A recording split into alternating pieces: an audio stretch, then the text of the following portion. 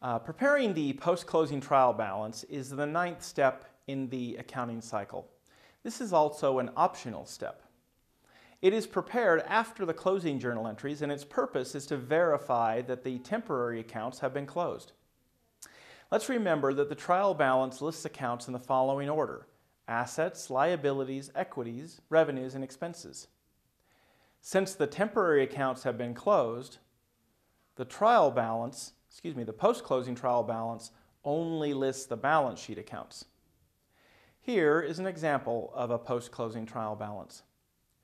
Notice it includes our asset accounts, liability accounts, and balance sheet equity account, owner's capital. Now you can see those accounts match up with what is reported on our balance sheet. And that concludes this video on the post-closing trial balance, as well as our in-depth study of the accounting cycle.